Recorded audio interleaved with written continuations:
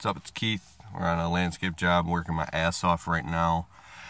I would like to post videos of us actually working, but it's extremely windy and we're behind. But anyways, this video I want to talk about losing money.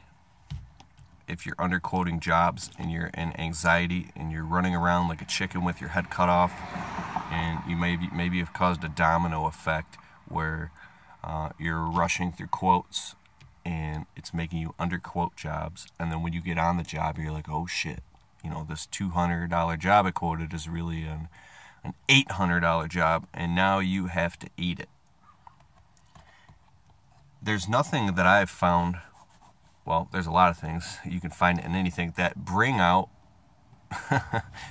your fears, your weaknesses, your insecurities, and your shortcomings, like being a self-employed or being in your own small business, because you can't cry to anybody. You have to eat it. And if you do, the inner wuss comes out. And if it does, and you show that to a customer or something, or you show that to a spouse or to a coworker or to someone who works for you, then you're really gonna eat. So you have to moment by moment stand in the face of every micro decision that you make and be completely accountable, or you will suffer it out. And another thing is, suffering is unnecessary. You can not be even aware that you are choosing the path of suffering. We choose and pay the piper for everything that we do. I haven't made a lot of videos in the past few days because I've been running on very, very little sleep. So therefore, the quality of my communication, everything just down. And I've underquoted some jobs recently myself and just paying the piper. And it's the times when you're going through hell is when you hear about other people who are doing so great, and then it frustrates you more. But there's also times when you're just on your A game and you're smashing it and you're crushing it and you feel like you can't lose. You know what I mean right there? So it's like running behind the 8 ball or being on top of it and just being fully on your A game. But if you're it's like a boat anchor and you're being towed and drugged through the mud and you have to suffer it out.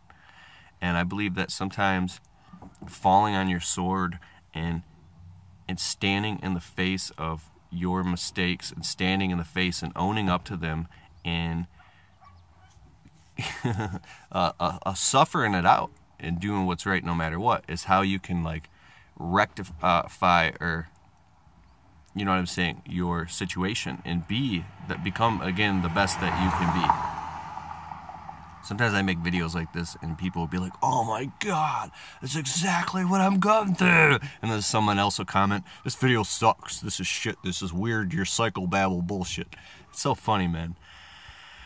Even I get into these zones with the YouTube thing where I'm like, man, so many people are watching. How do you make a video? You just can't please everybody, dude.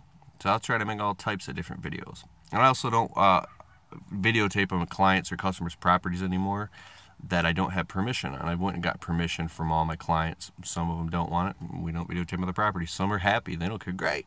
You know. But yeah, we're trimming up a whole property right now, all the shrubs and trees and everything. And it's a job that I underquoted big time. So if you're burning the candle at both ends, it could happen.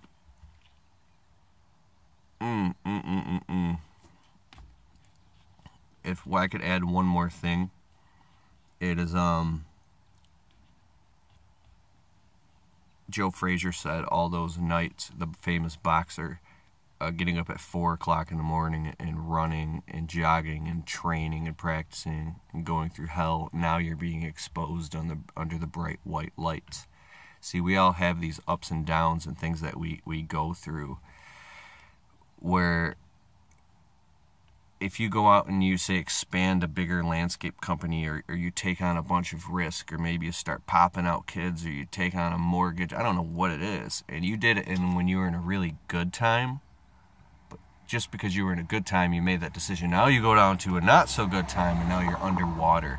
That's one thing to be aware of. And another thing is, don't make decisions when you're in an emotional state.